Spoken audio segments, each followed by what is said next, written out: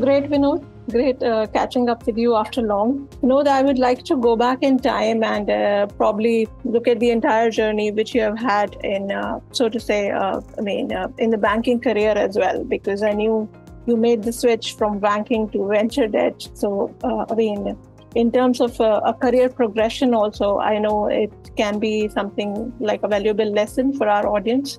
So if you could just go back in time and let us know how the transition happened for you. Sure. It's an interesting question. I haven't thought about that for some time.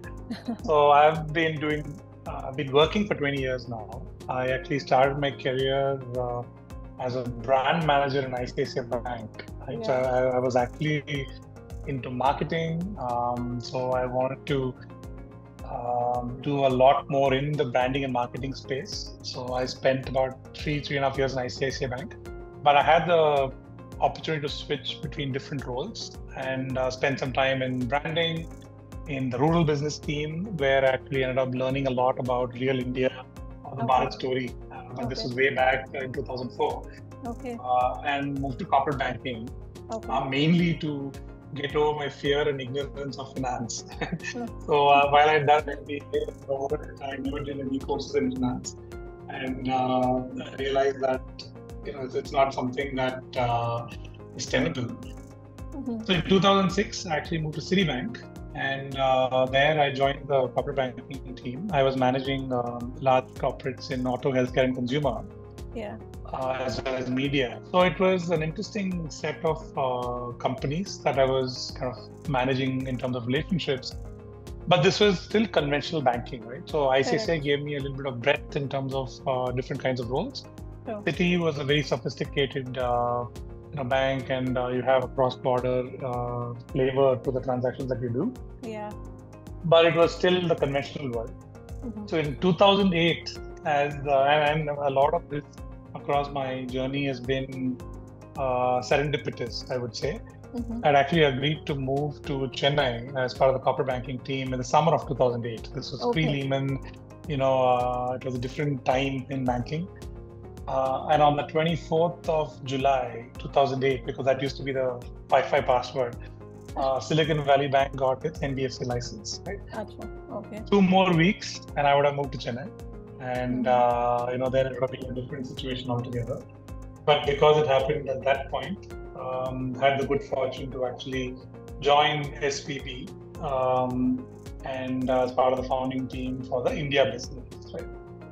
Now, when I left Citi, everybody around me thought, it's such a bizarre move, right? Like, who leaves Citibank? Yeah. In about 3 months' time, it turned out to be the best decision of my life. Okay. Because the entire conventional financial world was in turmoil. And I spent some time in the Bay Area. SVB was well capitalized in India. It was newly minted NBFC. And we basically had a license to hunt and kind of grow the book here. So that phase was the next 6 years. And you asked that question earlier, what the transition felt like. Yes. So if you look at the conventional world of debt, a lot of it comes down to just understanding free cash flows, assets, vintage of businesses, big promoter groups, the larger the better. Yeah. People who've done this for decades. And then you look at startups and it's the exact opposite. Absolutely. Right? So it took some time, I would say. It took a lot of unlearning and relearning. But at the heart of it, Punita, I think the aspect which fascinated me was concept of entrepreneurship. I mean, I always wanted to, at some level, do something on my own. I didn't have an idea. I didn't know what it was that I wanted to do. So I kept learning. And venture debt for me was one more avenue to explore that entrepreneurial bug, right? And it was also a puzzle that looked impossible to solve. How do you provide debt to a company which is inherently non-profitable, low assets, no vintage, you don't have promoters but founders. So it went against the grain of everything that conventional debt stood for. Correct. And so and that's kind of my personality as well. I just like puzzles, and the more difficult the puzzle, the better. Right? So that was a trigger as well. And Vinod, the best of startups you have worked with and supported throughout. At what stage do you think they would come to you to look for venture debt financing? So there's a lot of things working. I think there have been a lot of learnings along the way on business building and the markers around success. Okay. For say a consumer brand or a B2B platform or a fintech, lending engine, being able to benchmark that over cycles has been quite useful.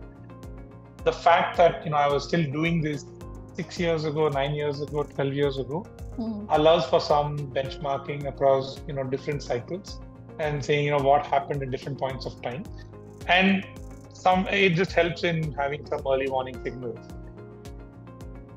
That early warning signal, I think, has helped both founders and us in avoiding a lot of issues.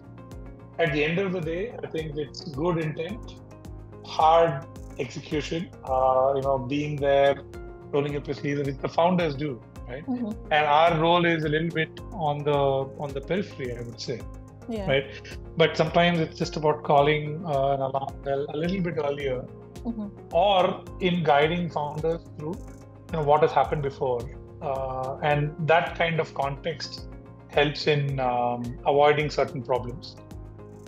So considerable learnings, and I think it's every day, and it's a constant process, I would say. And also just to simplify things for, since many of our viewers, of course, would want to understand better in terms of whether they want to go for equity financing or they want to go for debt financing. Can you simplify the two for our viewers? If you build good quality businesses driven by good quality revenues and a strong gross margin, not spending too much on marketing, everything falls into place, right? That should be the objective. And lastly, a piece of advice from you to founders who are seeking financing in current times. See, this is not an easy market to raise capital, but those are also the opportunities where strong execution comes through.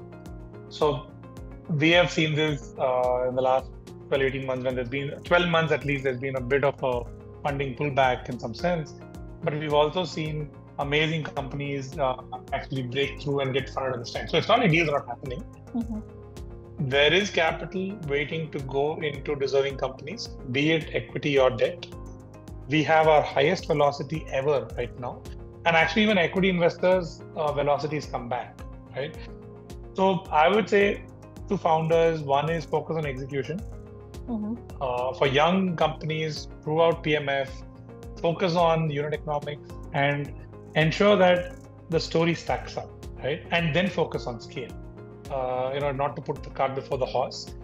For growth stage entrepreneurs, I think they need to have more resilience, prepare for longer time frames where fundraising takes time.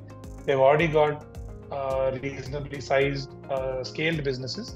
Then you need to have more options, create more avenues in terms of capital solutions, ensure that the business has many,